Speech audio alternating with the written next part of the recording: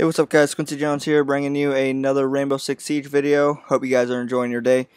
I hope you guys are also enjoying the new upload schedule, maybe give you guys more time to watch the videos if you're busy one day or something. And today I want to talk about the new Rainbow Six characters. I played with them a little bit to get used to them before I recorded a video for you guys. I really like the two I have right now. I did not get Ela, which I heard is the best one. I really want to get her, and when I get 25k renown, I am going to pick her up and start using her. But for this video, you're going to see me using Lesion and Ying, and I want to explain a little bit about what I like about him and what I don't.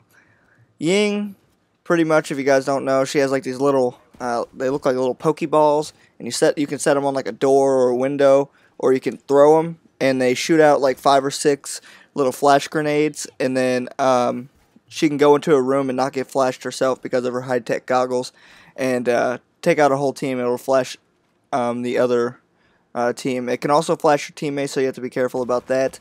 But that's what she does. One thing I don't really like about Ying, though, and flash grenades in general, sometimes flashes are very inconsistent, as you guys have seen through Rainbow. Sometimes you can throw it right at a dude and hit him like right in the face with it, and it won't flash him, and sometimes they'll be all the way across the room and they'll get flashed by it. So sometimes it's just very inconsistent, and I don't like that. And I also don't like even regular flash grenades. I don't like that you can flash your teammates, because that's just how you get picked off. So but I really do like Ying. Her gun is like an LMG sort of. It holds, I don't know how many bullets, I think 81. And it's kind of crazy because you don't have to reload like you do on most guns. You just keep shooting, and that's another good trait about her. And then moving on to Lesion, he's an Asian dude that puts down these goo needles, which when you run through a doorway, first of all, they're cloaked, so like people can't really see them. So when you run through a doorway, they stick in your leg and they take down your health like every 5 seconds that you don't pull out the needle. And I think it was meant to slow down the gameplay, like for Ash rushing, or like Hibana or IQ. People just rushing into objective, it'll slow them down a little bit, make them take some cover to pull out that needle and then push in.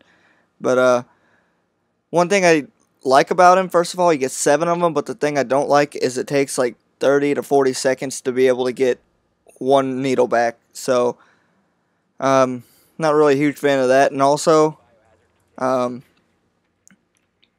well, this isn't like something I don't like about it. It's something I do like about him. His gun, I feel, is really good for me. Like, I am not very good with the recoil. It doesn't seem like it has very much recoil to me. It just, sorry about that. That was my phone in the background if you guys heard that. But it feels like it doesn't have very much recoil to me. It feels like it's perfect. I've been getting headshots with it a lot, and whipping on kids with it. So yeah, those are the new operators that I have. Like I said, I'm going to try to get Ela as soon as possible. And pretty much what Ela does is she has, I don't exactly know, but these little things you throw on a wall, and it sort of disorients you, like, oh, what's his name? Echo. It sort of disorients you like Echo does, and you have to take cover to be able to not, like, be disoriented. And it's sort of like Echo too. If you get hit by it, don't run. If you stand still, it'll go away faster. If you run, it'll keep going longer.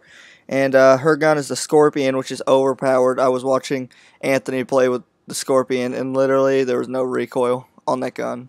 And her pistol is overpowered too. It's got a red dot sight, and I don't know how many bullets it holds, but it's like a 3-shot pistol. Like, just pow, pow, pow, they're dead. It's nuts.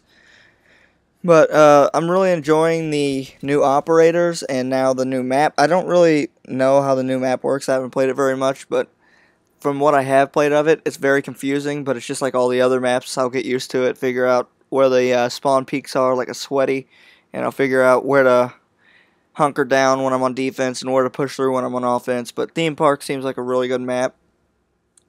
And then another thing about this update also is, my favorite thing overall is the damn lighting.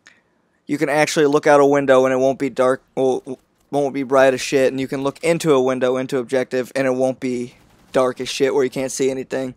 So like it's perfect lighting now. You can see everything a lot better. So that's pretty much all I got for you guys today.